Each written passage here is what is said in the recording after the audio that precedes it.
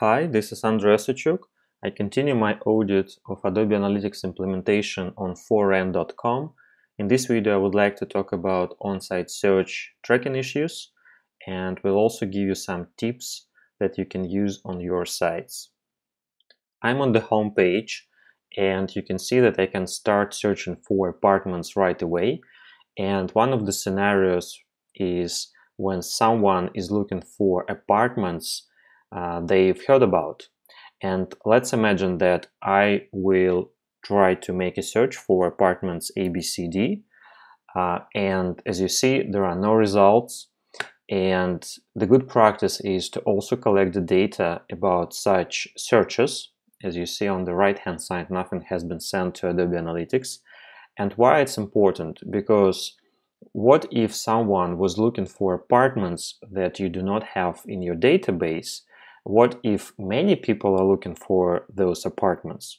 Or what if many people who are looking for apartments that you have in your database make some typos, and that's why they couldn't find those apartments? So basically, if you collect the data about the searches with no results, you get insights about the demand of your visitors, of your customers, and this can be a good signal for those who are responsible for apartments that you have in your database. Maybe something is missing, but many people are looking for that.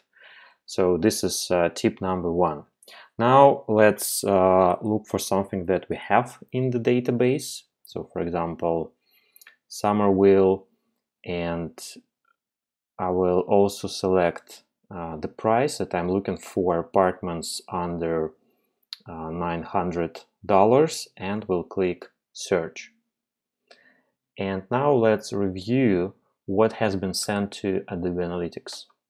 First, we can recognize that in the prop 18 there is a value pointing to I was looking for something less than $900. And at the same time, we also see that in the variables 61 and 63, there are no values. There's something like less and than, and so far it's not clear what it is. But what if I will update the filter on the top and say that I'm looking for apartments from $400 till $900, and if I apply that filter, you will see that now these variables are populated. So basically, variable 61 is used for minimal price and 63 for the maximum price. So this is exactly, let's say, the same range that is used in prop 18.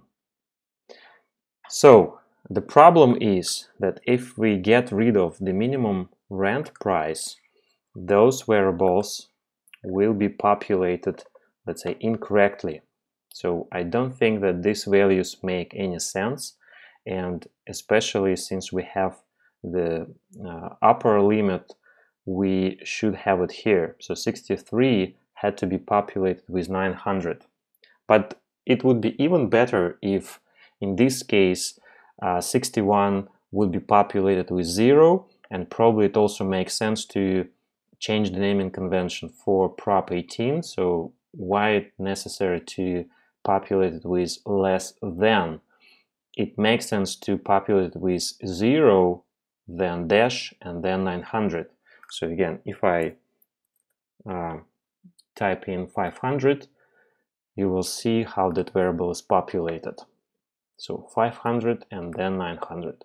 This is much better, and if we have classification in place, this would give us many more flexibility in terms of how we can work with this data piece, so we can apply different ranges and apply them to our reports as segments. That would be very, very helpful. Another thing that I want to pay your attention to is if I deselect the filters. So for example, I will enter here $10,000 to have many more pages or apartments. So probably I will get rid of that filter at all. And there are 11 pages. And if I click to the second page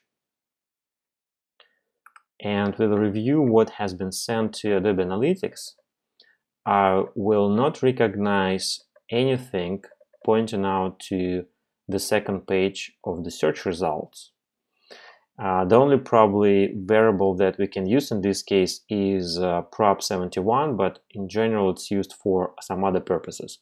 But the idea is you may want to know how many visitors actually were able to click through to the second, third, fourth, and etc. pages of your search results.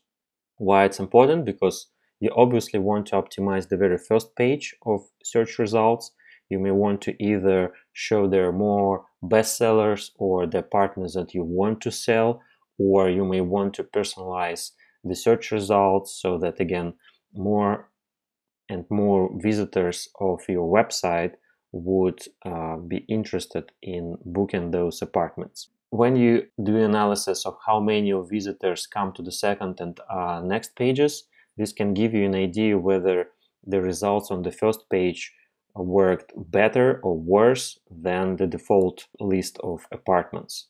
So the recommendation here would be also to collect the data about the page number in the search results. If you have questions or you want to share your best practices as to how to track on-site search, please do that in the comments underneath. And thank you for watching.